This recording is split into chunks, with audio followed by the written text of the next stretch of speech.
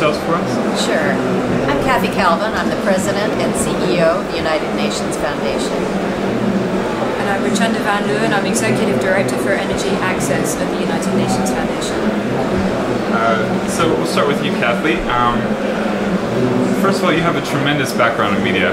We'll cover it in the article, but tremendous with AOL, Time Warner, and a number of other organizations. What do you think of the media situation today for consumers and for the media industry itself? Because obviously things have changed a lot since the internet got big. You know, the internet revolutionizes everything that it touches, and it's touching everything in our world today, from energy to media to education to the way we buy, shop, learn. So it was inevitable it was going to really affect media. What was amazing to me was how long a lot of media leaders kept their head in the sand and pretended it wasn't going to happen, or that they could write it out. And clearly those who saw the opportunity of the converging technologies, what you could do on your phone, now you could do on your computer, now you could do on your TV.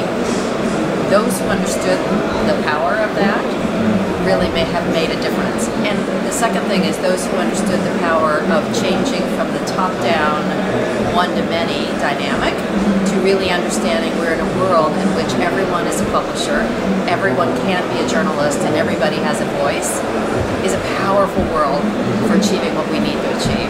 So I think it's really great what's happened, but it's clearly changed the business models for a lot of people. Yeah, it's great for consumers. It's a big challenge for the industry. There's still a lot of major media organizations, I think, that are struggling to adapt. What do you think in 10 years the situation will look like with the media landscape? I think it's hard to picture exactly what's going to happen in 10 years.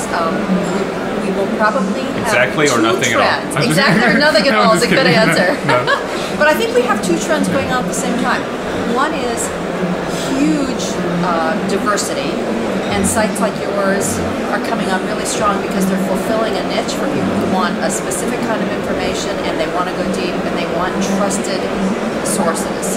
And at the same time, there's a conglomeration impact that's bound to happen as the big companies learn how to buy up and package the smaller ones. So I think we're going to see two things happening at once: a multiplicity of targeted media that will serve and draw and derive a lot from consumers themselves, and the large companies that will take advantage of it.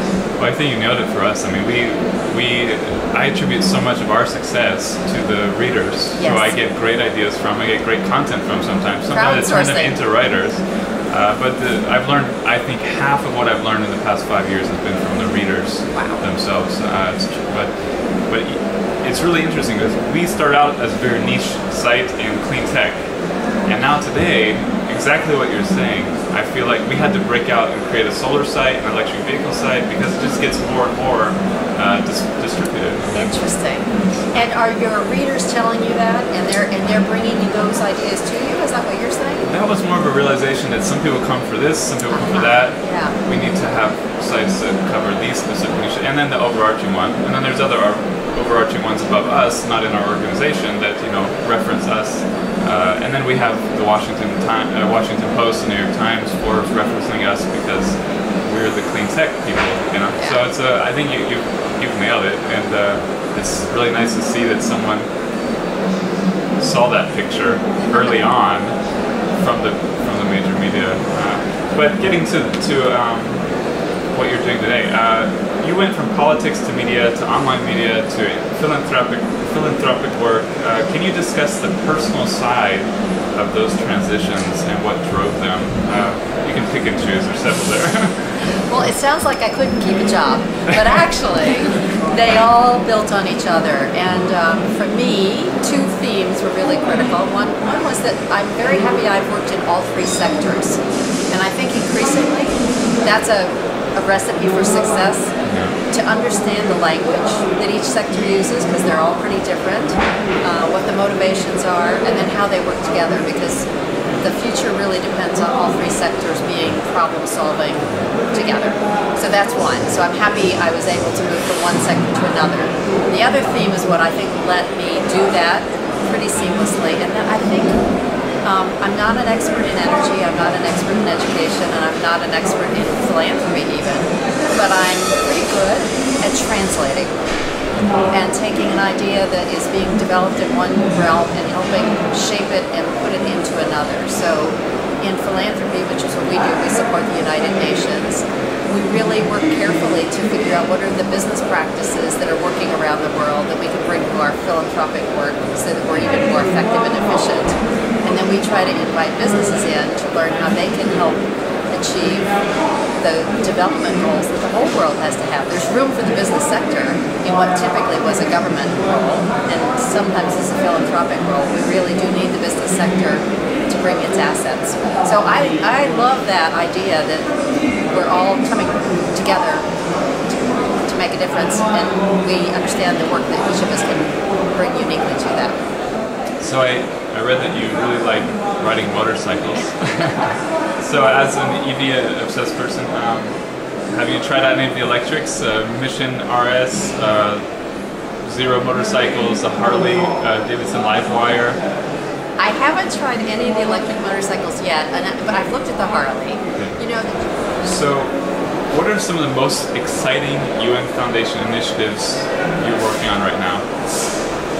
Well, for me, I'm very much involved in energy, so global energy, solving the issues that we see here so well referenced in Abu Dhabi with sustainability and energy, and helping to support the change in the world's energy future is just really critically important. And there's a UN initiative, the Secretary General, when he was here 2 years ago, launched the International Year of Sustainable Energy for All.